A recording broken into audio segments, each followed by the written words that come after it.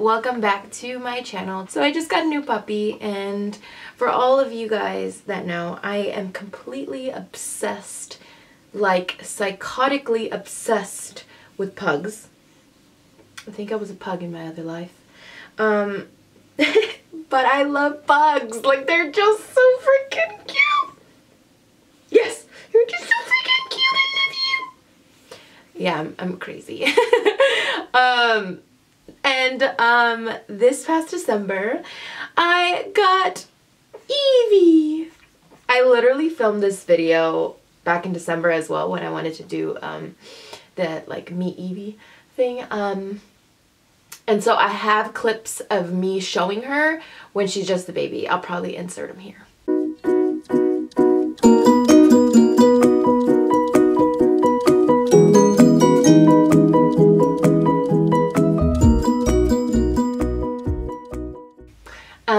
Yeah, so she has definitely grown the past couple months, like a lot. So she definitely doesn't look the same. And when I first got her, they said that she was a teacup pug, which I've never heard of before. I didn't even know teacups come in pugs. I have a teacup chihuahua, but I didn't know that they have like teacup pugs. So she ended up selling her to me way more than a normal pug would be, just because she's supposedly a teacup. But to be honest, I took her to the vet to get her shots, and then the vet told me that she's really not, I think 10 weeks when I took her, because when I bought her, when I bought her, she was 6 to 8 weeks old. I think she was 6. And a couple weeks later, she had already said that she got her first set of shots, so the next one was at 11 weeks. So I took her to the vet, and when we got there, everyone was just admiring how tiny she was. They were like, there's no way she's 11 weeks. I'm like, yeah, she is. She's a teacup pug. And then the doctor checked her out to give her her second set of shots, and she said that she wouldn't need those. She needs the first set. And I let them know, well, when I bought her, they had told me that she already had her first set of shots, and she's 11 weeks old. So the vet explained to me that based off of the size of her teeth and stuff like that, she can tell that she's not 11 weeks. She's actually barely 6 to 8 weeks. So she's still a baby, and that she just needs her first set of shots. And so then I ended up just doing that. I believe the vet. But to my, like, I don't get it. It didn't make sense to me why they would lie and say that she was younger. Maybe because she was being sold as a teacup pug or whatever. You can't fucking trust Craigslist. But I've literally been trying to find a pug for years. I mean, years.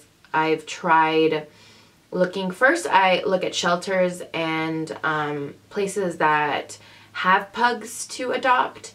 And I checked up all the listings. A lot of them were already adopted, which that's awesome. But that sucks. So then I tried going on Oodle, which is another website to buy dogs. So I went on there, and they had pugs. A lot of them were like scammers trying to sell pugs. It's really weird, because who would scam people out of that? I don't know. They say that they're located in LA, and then when you contact them, they're like located in Indianapolis or something, or like Chicago. I don't know, some weird ass like location that's not obviously California or LA to be exact. And so I just didn't go further with that. So then I had given up my search, honestly. I gave up my search back in December, because originally I wanted a black male pug. Black is my favorite color, and pugs are my favorite animal. Sorry, Regis, because I have a chihuahua too. He's just looking at himself. He doesn't give a shit right now. He hates her anyway. So, yeah, so I was looking for a black male pug, and I couldn't find one. So I gave up. I was like, no one has one. It's a scam for the ones that I do contact. So I was just kind of over it by then. And then I got a text from my brother. I guess he was looking for them too, which I didn't know. So he sent me a link to some on Craigslist. And I've never been one to get anything on Craigslist just because I've heard some sketchy things from Craigslist. So I never want to get anything from there, let alone a dog. And he showed me a couple of them, and I contacted the sellers, and one of them was for Evie. And her picture on Craigslist was the cutest thing. She looked so tiny. Oh my god, die. She was the tiniest thing. They put her next to a vitamin bottle just to be like, she's a teacup pug. But I was already interested in her. I was like, I know I aimed for a black male pug, but now I'm gonna get a girl fawn pug. Totally opposite of what I originally wanted. But when I met her, I instantly fell in love. I was just like, I don't care. She's that much money. I'm gonna go. Let me go to the bank right now. Let me give you your money. I was so in love with her the day I met her. I was just like, she's gonna be mine. I don't care. Even though she smelled funky. I don't know where they had her. She smelled so weird. But yeah, I ended up falling in love with her. We took her home. And I was so paranoid when I first got her. I was just like, I don't know how to like... The last time I got a new dog was when I was like 12 or something. And I didn't even have to take care of it. So this is my first real dog that I take care of since it was a baby to now. And she was such a handful. I will tell you, if you're planning to get a dog, make sure that you have the time, patience, and the resources, I guess, or just like the means to be able to buy what they need and the bills to pay for their shots and stuff like that. So you definitely have to have that in mind. And so when I first got her, the first night, she was just crying because I had her in a box. She was so tiny, like literally the size of your hand. She was so tiny that I didn't want to put her in my bed because I didn't want to squish her. I mean, I sleep with my other dog and he's tiny, but he knows how to move if I'm going to turn over or something. But with her, I just felt like I couldn't sleep with her as much as I wanted to. So I had left her in a box and right next to my bed because she could not just be alone. So I put her in a box next to my bed and she just kept crying and crying and crying and crying and crying and crying. And I felt so bad. I think it's like the new mom syndrome where you just cannot stand hearing them cry. I'm just like, So I got her and I put her in my bed and she literally just slept right here on my neck. Like, just on my neck. And I think she just got used to just sleeping on my neck the whole entire time, that every night when it was about to go to sleep, she would not go to sleep. She would cry until I put her on my bed.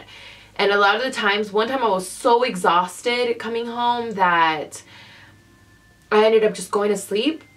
She was crying. I fell asleep and somehow I woke up and she was right here.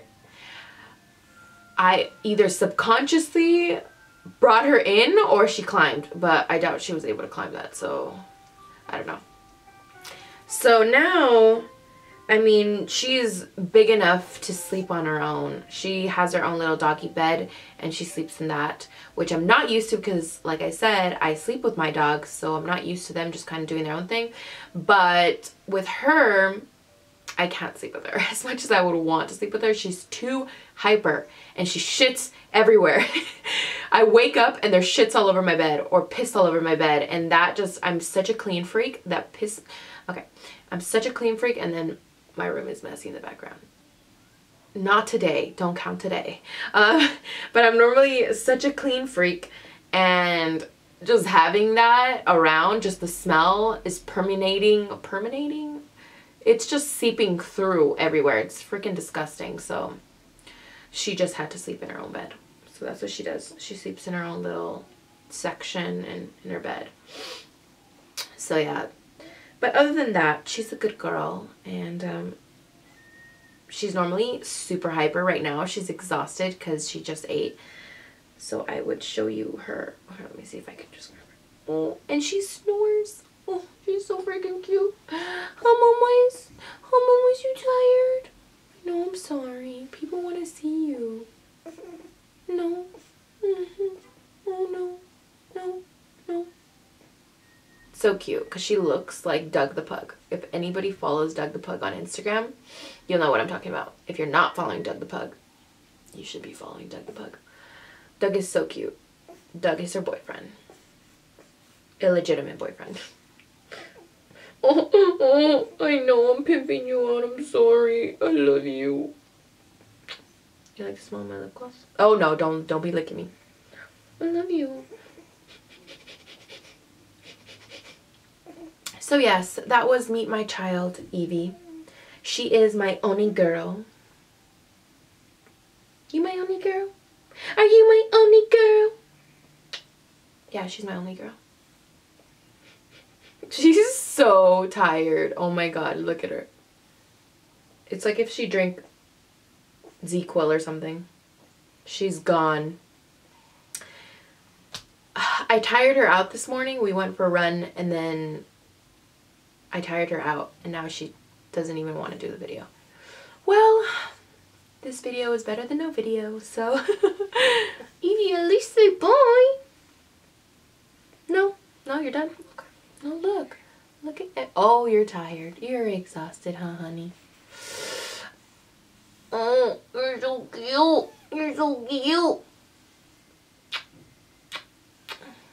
I smother her. She probably hates it, but I love it. Say bye. Bye. Bye. Oh, okay, yeah, bye. Good night. Bye, guys. See you in my next video. Bye. Or not. Or not. Ow, that hurts.